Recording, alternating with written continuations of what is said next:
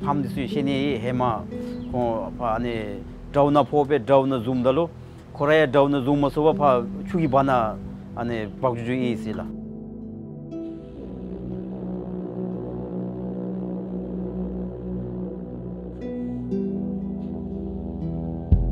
ngaji nyanang le di shu kho chiwala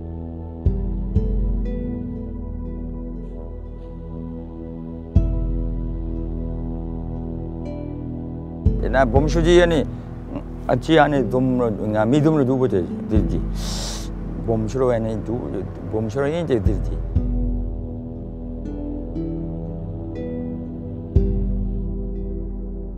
Golden Mahseer is a large riverine cyprinid. It's certainly the largest fish in Bhutanese rivers. Despite all that, very little has been done to protect and conserve the Golden Mahseer.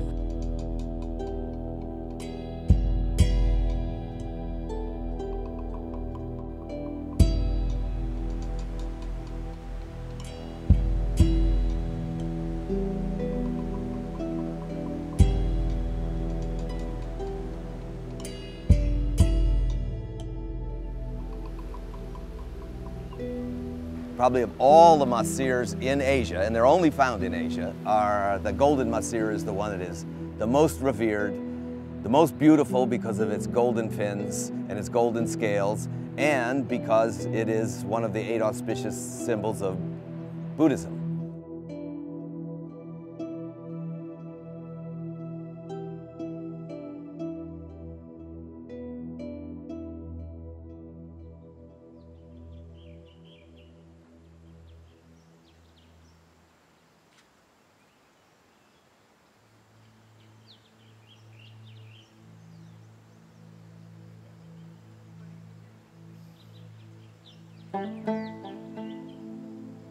당아치나 이하기 배워진 지르슬라빌라 다종 하늘 배워진 세르냐 세들 아치 다시 다길에 세르냐기 빠치 둘라 텔아치 카다르루 베로 세르냐기 빠치 옴밀라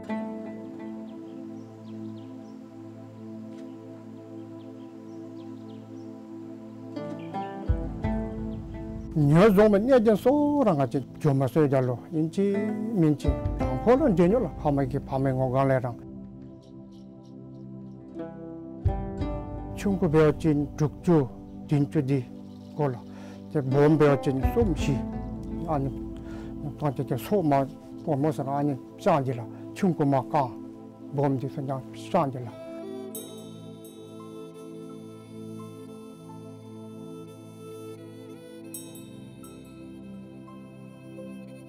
The Yazumidi, the Maba, the Zanimi, the Ginimi, Bedaluda, the Zumzum Dale, and no Melare.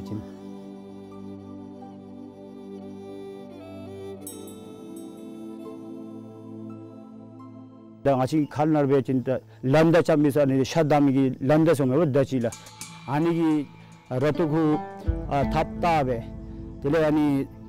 Pashichiba, Pashi, Ramchiba, the Zildipa, Chugi Bola Halo Ibdalu, and Jinko Ganebe, Lulu Deola, and a Lupchi, the Zildipa, Chugi Bunalajo, the top the Tenimiola, the top 10 watching the dog Jones Imela, the Koregi Udu, Chugibe, Shugibe, the Nagi Tapgibe, Shugibe, Koregi Tamalu, the 10 Jones Imela, the Tama tended the Lu, the Kogi Temchi, the Kogiani, the Jumagi, the Papdalu, the door, and the two Consimela.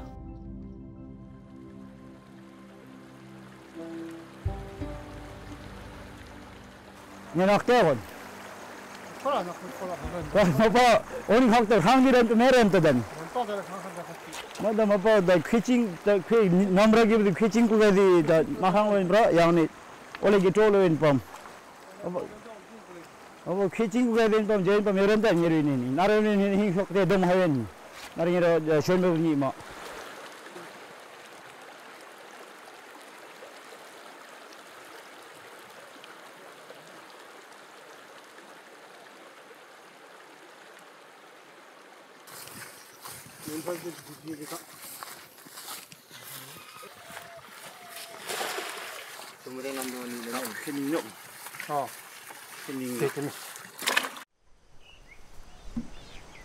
땅에마다 첩다디 둘치디 bomba 야시십니다. 슝기가 줄이 잡절나 다 잡절나 미딩 아치기 다 야미베 마셔와 다 레심 징중베 레심 다짐 탑 단벤디다 다 슝 고너기 카톨 베어친 잠기 표정 하나이 텔레 냐기 지디수 나이 텔레 팝 디수 나이 로사남기 카톨 베어친 다 아파 구둘로 텔레 암축리로 텔레 다 시시 코피로 에마로 안주 가라남베 다 아치 시다 녜마다 쳄다디다 레샤기게 야시스빌다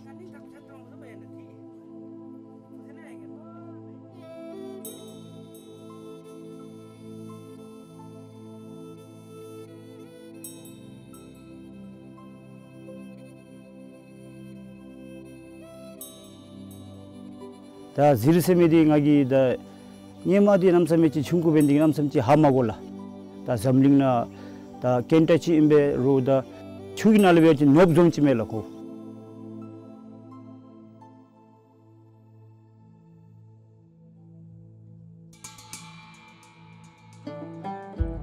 zirdi kacheme tala na zamlingna kentrochi ache beachinje zirdi namtam metongla ngaje nyalhambayila chongnya se mangnya khangai didi namsamila zir rere ni chamchi metongla nima da mam dinal dia tebeda da mam da demigi da degobi khundi da milok nusuchibe tarnaba miluk da yagejo dele the legal disu mazabji gosu dele project dele lam disu gosu be dele asida mata asinyam yasno sinila taani bending achi da nyam majuni den achi da khotop zundaro da achi da achi gi down sisiro da achi tani se da achi khalin ane be sinila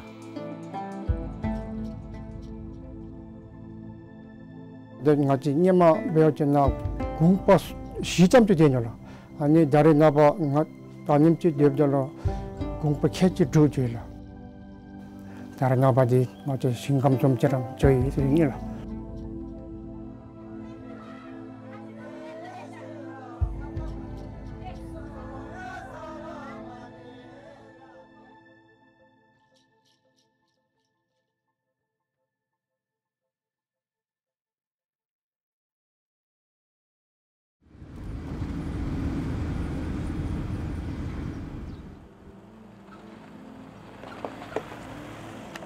In 2014, Bhutan got concerned about what the impact of dams might be on the rivers, on the river ecosystems.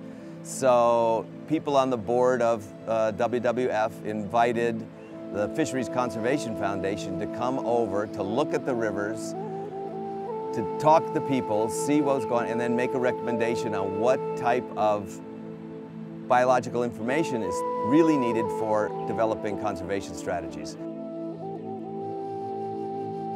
Most of the research has been done in India and Nepal, and so nothing from Bhutan. And when you look at the landscape of Bhutan and the rivers here, we felt that it's much, it could be a much different selection pressures, much different behavior here than in other parts of the Golden Mahseer range. This study will tell us, when the Golden Mahseers migrate to Bhutan, when and where do they spawn, how do they react to changing water flows, and all these are important data to come up with better strategies for protecting and conserving the Golden Mahseer, not just in Bhutan, but everywhere else where this fish is distributed. It's the first research study of Mahseer in Bhutan, both chocolate and Golden Mahseer.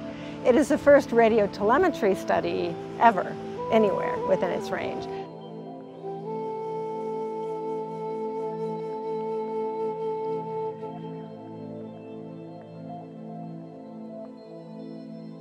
We believe they're probably in at least 7 systems.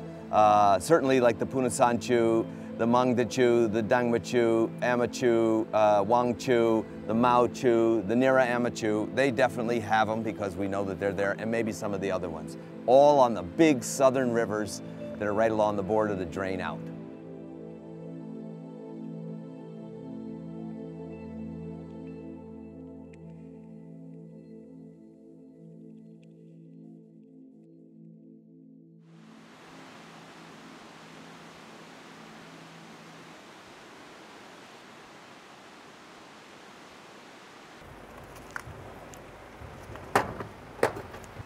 So what I'm doing is I'm testing that the receiver is, one, working correctly. We want to make sure that it's recording data.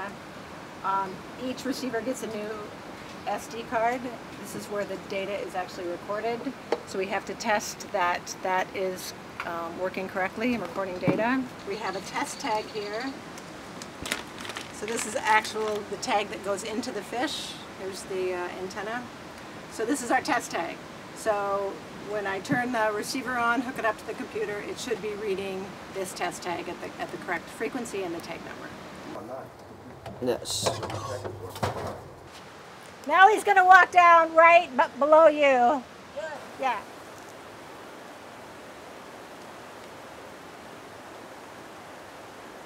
The river's right there, so we got this with unobstructed view of it so that it will really be loud when it comes up. We should it should really be loud right there. Nothing will be able to swim by without us hearing it. In fact, as soon as it comes around the bend down there about 400 meters or so and gets in line of sight, this will hear it, and it'll go probably another 500 meters up. So it's almost a kilometer that we'll be able to listen to it go up. The nice thing too is there's a deep pool right here, probably the only big deep pool in this whole stretch. So as they fight through the rapids, they'll sit there right behind that rock and rest and then go on up. See, so that'll be, it's perfect.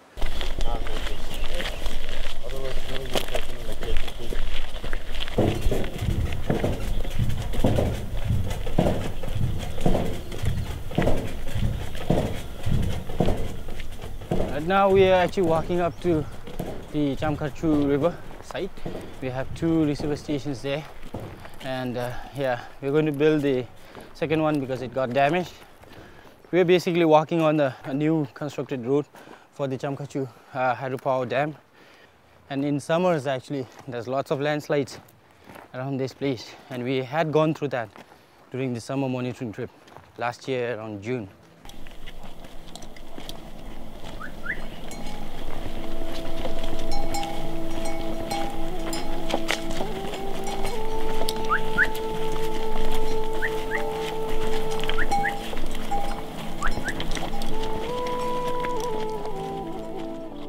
Tracking the Mahseer has been very, very challenging. I mean, like, wherever the fish move, we move. The only problem is we have to take the, landscape, the aerial route, whereas they take the water bodies. And yeah, I would say the landscape has been very, very challenging.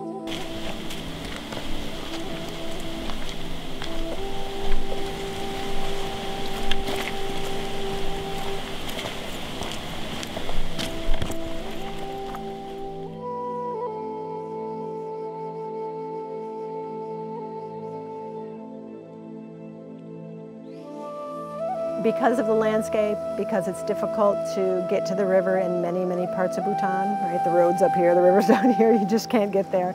We just do the best we can.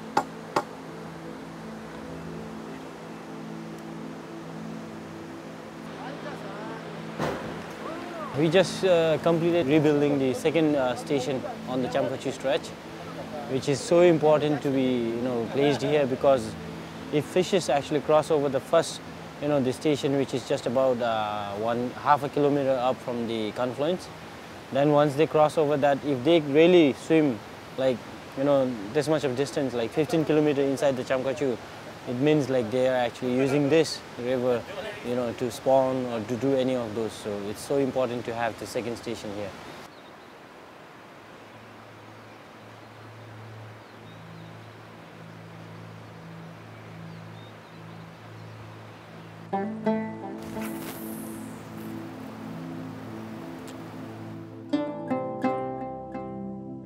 Mahseer is, Mahseer is a monster.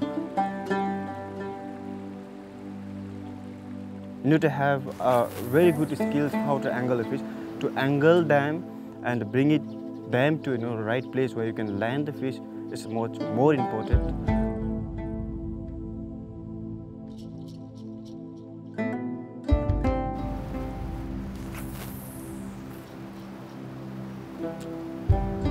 We tried fly fishing, we tried cast netting, we tried spin fishing, and at the end of the trip we found out that spin fishing was more effective to catch a bigger mahseer. For us, we do not go for small fish mahseers because our aim is to catch a mahseer which is taggable, which has to be a good size where we can insert a thumb-sized tag inside their bellies. So with all that reasons, we actually opt for spin fishing.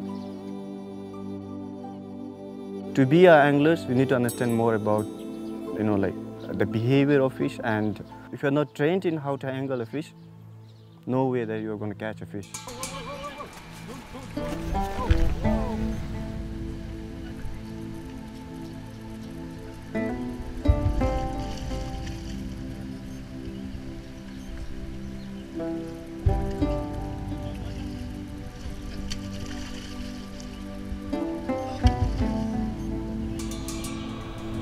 It's Golden Mahseer.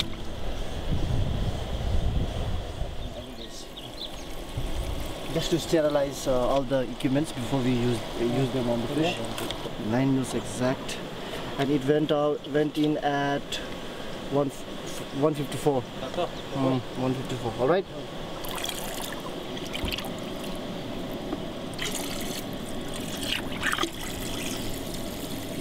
Tag number 19.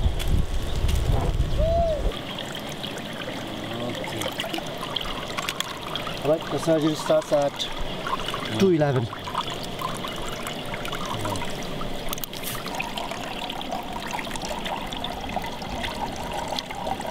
Where's transmitted?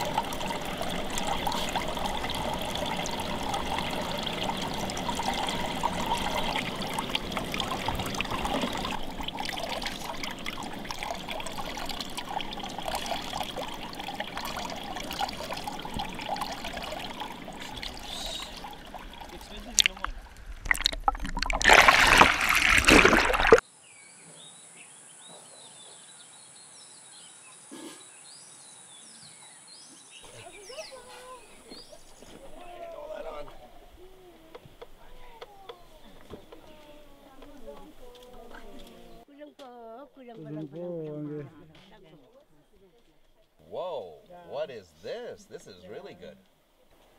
Sister. Oh, you're she's another sister. Yeah. Ah, Eldest sister. We have friends everywhere we go, that know who we are and wave and smile and bring us bung chung and other things, and so it's spectacular. I mean, the science alone would be rewarding, but the personal contacts that we have with the Bhutanese people are what make this something totally special. It makes this project like nothing else we've ever done before. Sometimes you have to make a decision that a scientist wouldn't like because it's an economic benefit. Sometimes you have to make a decision that is for the fish rather than for economics, because in the long term maybe that's more important. Certainly humans have a place on this earth, but so do the fish.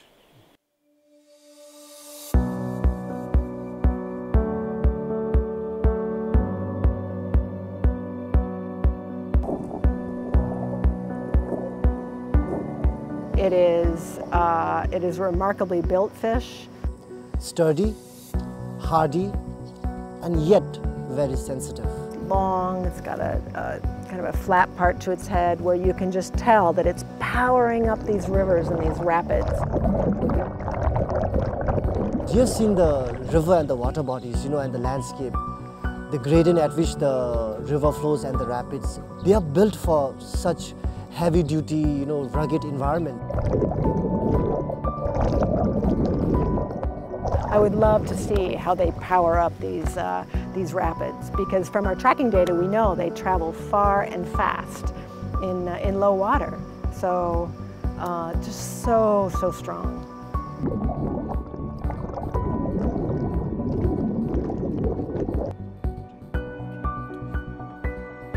Our goal was originally to have 10 fixed receiver stations on these two rivers and then down on the Manas after the confluence. But then we expanded the study, and so now we have 17 receiver stations much further up, because in our original setup, our tagged fish swam way past our farthest receivers.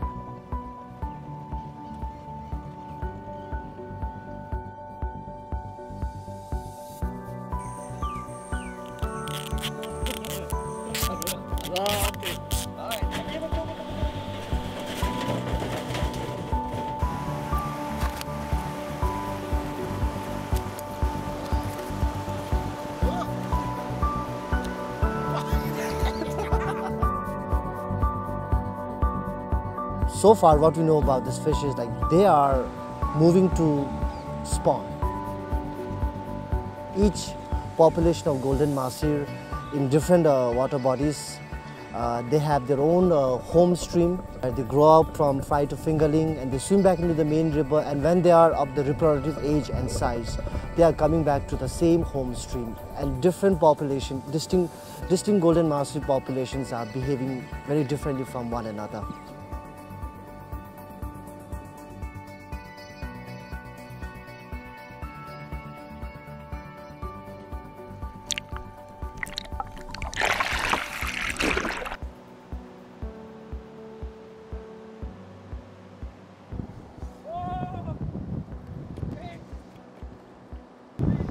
Just run towards.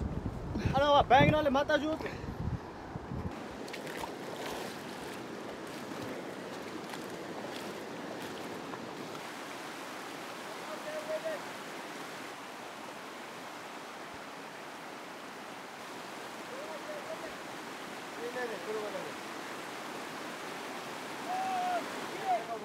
He knew where to go.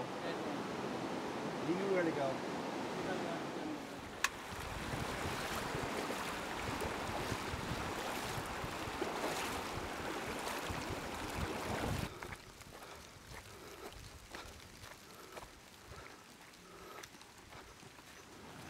Wow, Jimmy sir, the fish that you lost today, wow, I think like it was very big one. Should be good size. Yeah. I think so, yep. They're smart. They know how to play the current. They know how to play the rocks. They know how to play the sticks. Yes. They know how to escape your, hook your lure on a rock. And they're really, really strong. Maybe some of the strongest freshwater fish pound per pound in the world. So, and they're really smart and spooky. We'll have tough time then. If it gets like more murkier. Yeah, we'll have a tougher time. That's exactly right.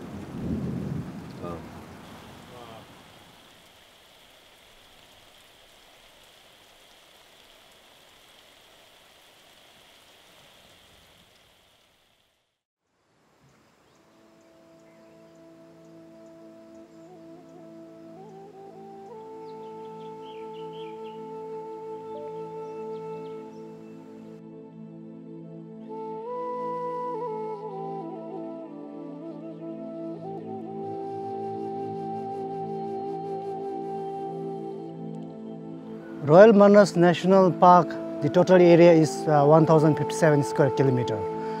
And this park is one of the oldest parks in Bhutan. And it was established in 1963. And in 1993, it was upgraded to National Park.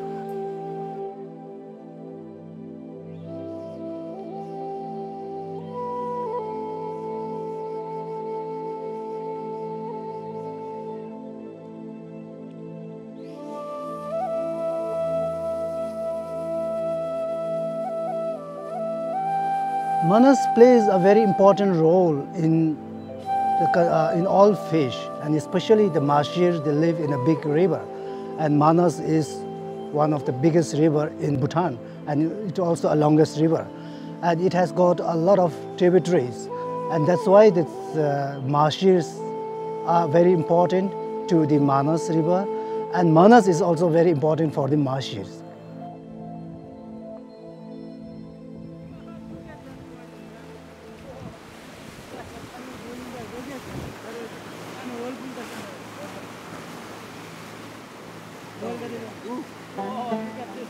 Yeah, this one is my oar.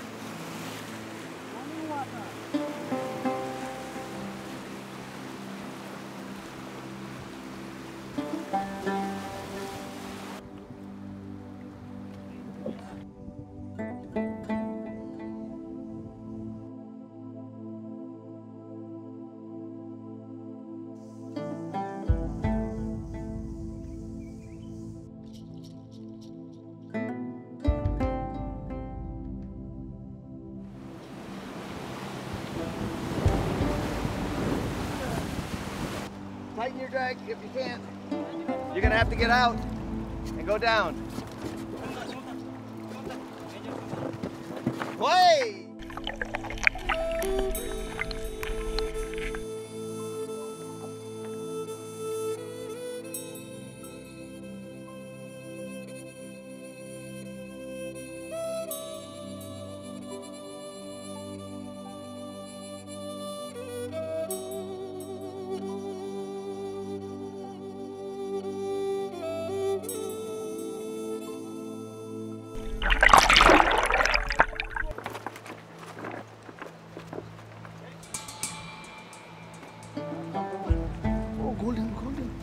Golden.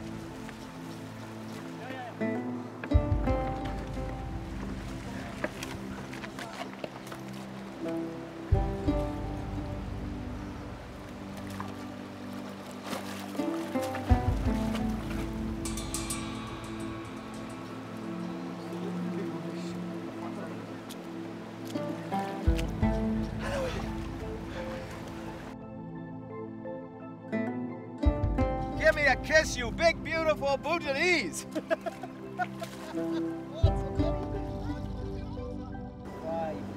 Give me 450? Yep. Okay.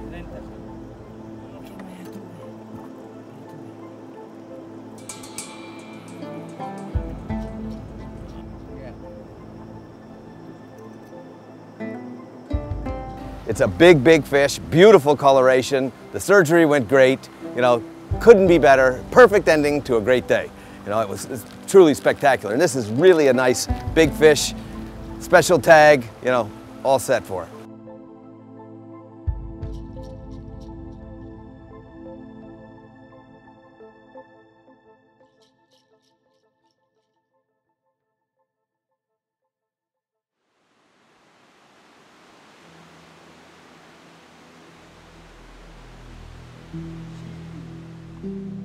I get asked this question a lot, you know, why protect the Golden Mahseer? What is the importance of Golden Mahseer? What economic value it has? At the end of the day, we as conservatists, we don't need a reason to protect a species.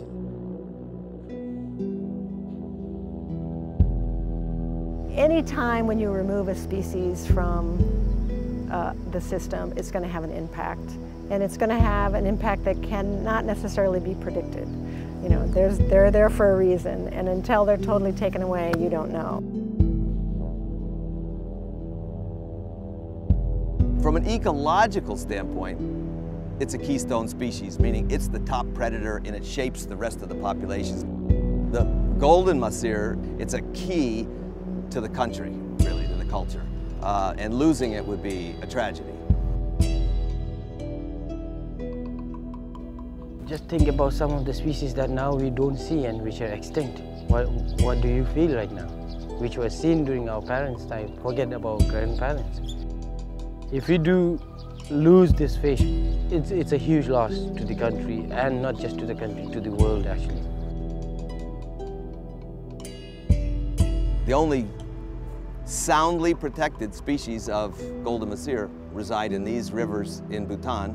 This is the last bastion, the last Shangri-La, as it were, for Golden Mahseer.